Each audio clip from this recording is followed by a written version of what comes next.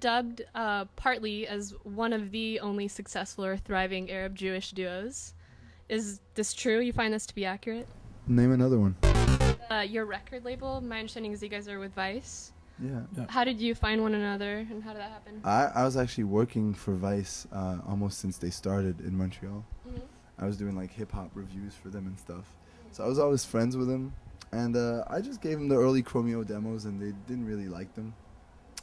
And then we did a show in New York in 2002, and it went really well. It was our second show ever, and it went over great. And then they were like, "Oh, maybe we should sign this." So I mean, it is a gift and a curse to be with Vice, because the fact that the magazine is itself kind of was at that time a little bit on the satirical side, that kind of fed into that misconception of us being this kind of joke band or whatever.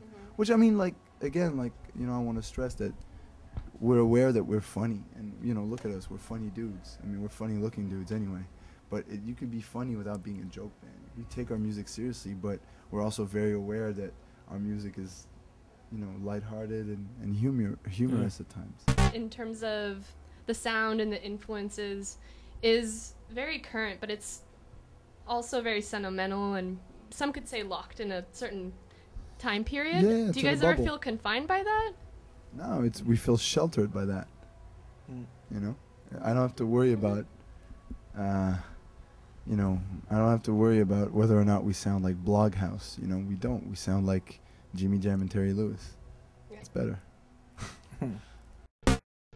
From my understanding, started out with some support from another electronic artist from Quebec named P-thugg. Yeah.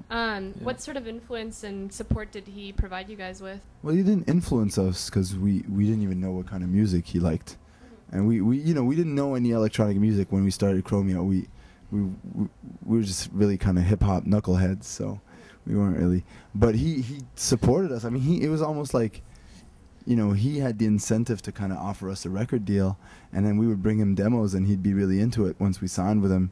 So he was our first fan, and our first supporter. I guess he just saw something.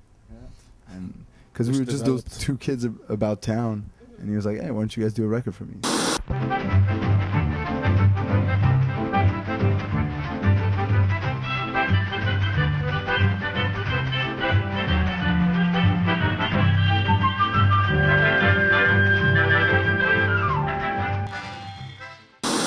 Mentioning hip hop, what's the hip hop background that you're referring to? My brother and I we were really into hip hop for years. My brother being a turntablist during the '90s, and I was producing hip hop, and I guess you can still hear it a little bit, even in our attitude or in our lyrics, or it's mostly what brought us to what we know in music is hip hop production. It's how we became producers. And then it's how we learned about music too. Yeah, I grew up, with early De La Soul and EPMD. Yeah. You name it from that era. And all that samples, all those samples. That. I mean, basically, we learned about funk music thanks to hip hop, because it's not like we were around in 1973. Yeah. So I knew De La before I knew Parliament. Yeah, exactly. When I heard Knee Deep from Parliament the first time, I was like, oh, this is the De La Soul, I wasn't I knew Warren G. Regulate before I knew what Michael McDonald was. Your brother, Alan of A-trak, is pretty successful himself as well. Has he influenced you guys, and do you guys influence him in terms of music? Do you learn from one another? Yeah, he gives me music a lot to listen to. I mean, we just feed off each other in everything that we do. He's very close to us, and we've been like that since we were younger. Yeah, I mean, we've seen him. Since I can remember. Yeah, we've seen him win his championships, and